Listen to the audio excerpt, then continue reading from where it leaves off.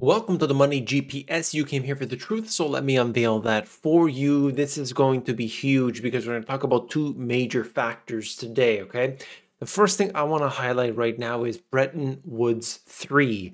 This is so important because it's going to affect everybody. The second thing I want to talk about is what nobody is watching. I'm going to show you something that it's so simple, and yet people are not touching on it. So let's get into all of that and more. Here we have Putin may collect $321 billion windfall if oil and gas keep flowing. Goldman and the IIF expect record current account surplus for Russia. Embargo on energy exports can tip economy into a deeper crisis. We are watching the price of these commodities rising considerably, although in the past few trading sessions that has come down. At the same time, we are seeing these countries like Russia that are exporters of this doing well as a result of it. Of course, you will see that happening over time when oil is at, let's say, $0 as it was for a very short period of time. That wasn't so good for countries like Russia. And then when it's at $100 a barrel, of course, it happens to benefit them. So this rises and falls. Now, the reason I'm covering this is because this article here. Now, you know Zoltan. If not, he worked at the New York Fed, specifically at the desk. And that's where all of the operations, the open market operations, are done. And that effectively is like the most important factor for what we talk about here on this channel. So Zoltan used to work there. Now he works for Credit Suisse. And essentially, he is an extremely important person and very accurate in what he has to say. He had this here. There's a lot, of course, in the article, but I wanted to touch on one thing. Commodity reserves will be an essential part of Bretton Woods III, and historically, wars are won by those who have more food and energy supplies. He added, in the new world order, banks could create euro renminbi mainly to accumulate for buying Chinese treasuries, outside money like gold and commodity reserves instead of foreign currency reserves. What's he talking about here along with all of this? I think it's important. He says it here, the price signals from the four pillars of commodity trading will dominate the signals coming from the four prices of money. If you have the time, spend it reading this article, okay? Links in the description below. What he's talking about here is that these commodity-based countries, Russia being one of them, are poised to do well in the next system. A currency does not last forever. An empire doesn't last forever, no matter how many people want to believe it. But it doesn't have to happen in an instant where there's this big war that happens like World War II, World War One. No, it could be very different this time around. It could be purely economic. It could be cyber. It could be anything. But right now, what we are seeing is we are going to a multipolar world where you don't have one at the top. This can be a different situation where you have Russia, China, India, and some other countries in Asia that are doing more business together on their own terms. And then you have the Western countries doing business the way that they do it. Things have really, really changed. And we have seen that just over the past few years. Russia's going away from the US dollar. China, although they hold $1 trillion in US debt, they have started to wean off of that over the last several years. So you look at all of these things, and of course the currency swap agreements and everything else. All of this information piled on top, it shows us that we have to be concerned about what's coming. And what is that? Well, of course, higher prices, inflation, and generally the lack of savings that people have today is worrisome for the future because they're so invested in their real estate, their own personal real estate as well as investment real estate. They are over leveraged on every possible metric you can use, as well as in the stock market and other aspects too. Chicago to offer gas and public transit cards to combat the city's gas burden. So the prices go up, the government simply pumps out more money in one way or another, and that stimulus has an indirect effect that will come back and raise prices again. Interesting, right? We have this. Pizza prices surpass subway fares, upending decades of NYC economics. So this happens to be New York, but I'm sure it's kind of similar everywhere else. And it's just a simple way of showing what has happened. But I'll tell you right now, if the prices haven't gone up yet, they're going to go up soon. Everything seems to be going up. This is the CEO of FreightWaves. FreightWaves being probably one of the best resources for information on shipping. I always use them as a resource. And according to the CEO, a freight recession is imminent. So what we are looking at here, if there's less of a demand destruction, whether that's because the prices are too high or they can't, the products can't be had for whatever reason, then suddenly you don't need the workers there. So things are really getting thrown around. There's no doubt about that. And that ultimately puts me into this. Now think about it for a second. What happens when food prices are too high? The truth is, for some people, it doesn't matter. Okay, it's just not going to affect them. A few bucks extra, not going to impact. But there's a lot of people globally that it will impact. War in Ukraine pushes Middle East and North Africa deeper into hunger as food prices reach alarming highs. The food riots have not only already happened, but they'll start to spread around the world. I would be very concerned about this. It goes for everywhere you see. Cucumber crisis. Surging energy prices leave British glass houses empty. The prices that you pay for food today, they've already increased. But the prices you pay today will seem like nothing when we look at this 6 months from now, a year from now, because the prices aren't going down. Steep decline in overall retail visits. This tells us that there has been a big change.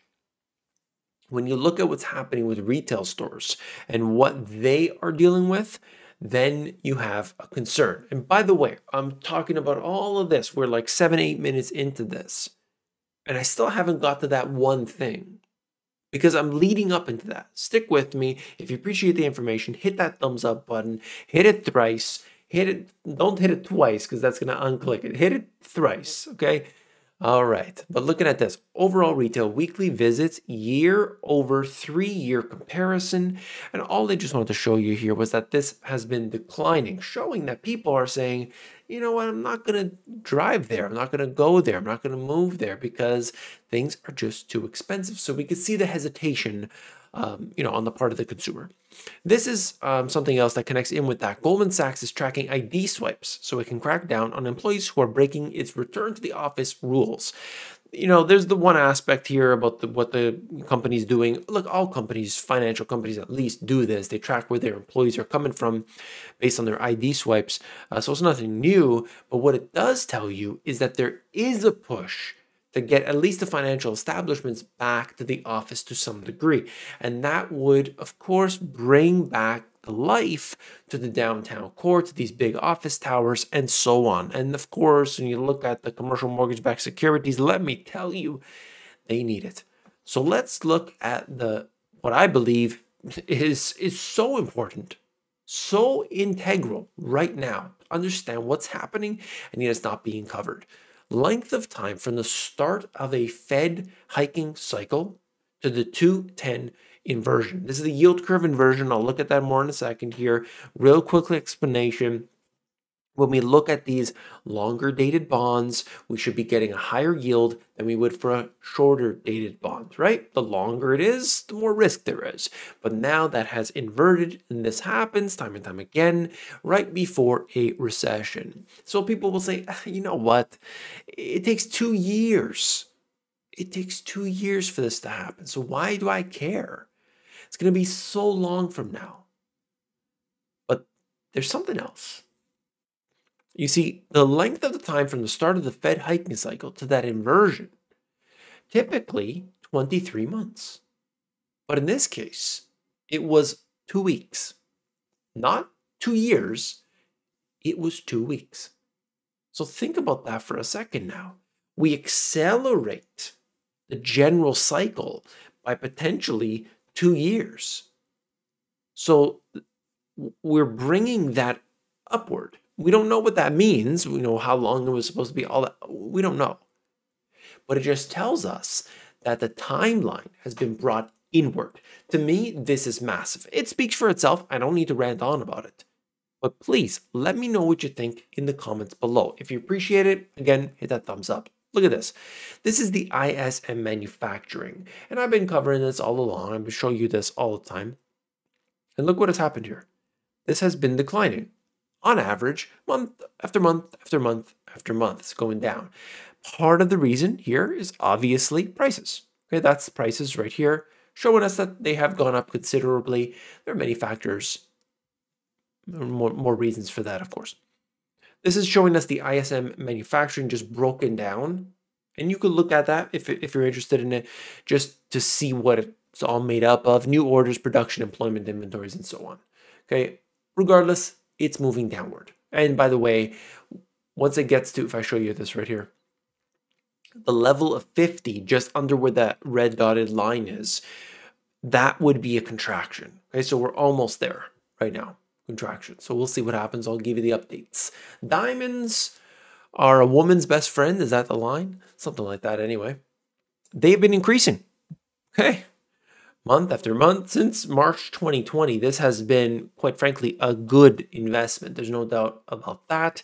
It was below 110, hard to tell exactly. Let's say 108, 109, and is now 140 on the index. We will see what happens with that. But you know that real assets generally preserve wealth over long periods of time, and sometimes are not correlated with a lot of other assets like art. Okay, you just see art prices are just ridiculous at some points, and you know they're just in a different world. If somebody's buying a $30 million painting, that person doesn't exist in the same reality as you and I. I mean, that's just the way it is. It's not somebody that's, got the nice BMW down the street. It's a completely different world. S&P 500 performance by sector since the 2020 lows. Look at it. Energy by far. This is why I think it's a very big concern when I see the YouTubers and all those others out there who basically just tell you the same thing they were telling you right from March, like before 2020 and right through 2020, even into this year. Just the same mantra over and over and over again. Buy Tesla, buy Tesla, buy Tesla.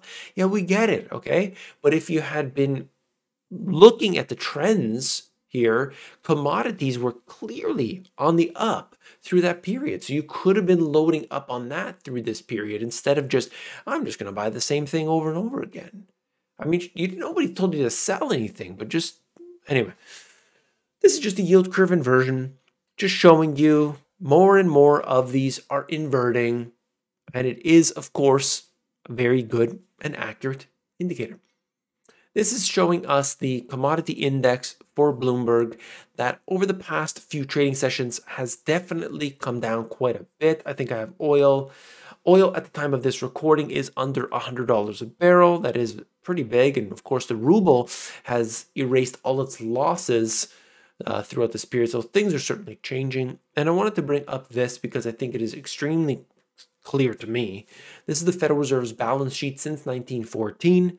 While the Federal Reserve Act was from 1913, technically they started the operations in 1914. Did I say 2013? Only 100-year difference. Looking at this here, it just shows us the Fed's balance sheet as a percentage of the GDP. So every time they run into a crisis, they do, in fact, look at it for yourself. Okay. People think that the Federal Reserve just started pumping out money as of 2008. That is not the case. They do it every single crisis. They've been intervening in the markets every single crisis. This time is different though, whatever. Anyway, looking at this, it just shows us as a percentage of the GDP, it gets bigger every single time. And of course, they will eventually own it all. That's what their intention is. This is just showing us that if you desire, if you've got $300,000 to spare, well then Dolce & Gabbana is willing to sell you a tiara that you can wear in the metaverse. If you've got 300,000, hey, why not, right? Maybe I'm getting old. I got a few too many gray hairs, but I just don't understand it. That's just me. All right. I'd rather own $300,000 worth of real estate. Okay, that's just me. And not in the metaverse, in the real world. That's just the way it is. But you tell me what you think. I'm going to end it there. If you appreciate the information, hit that thumbs up button, and I'll see you on the next one. Take care.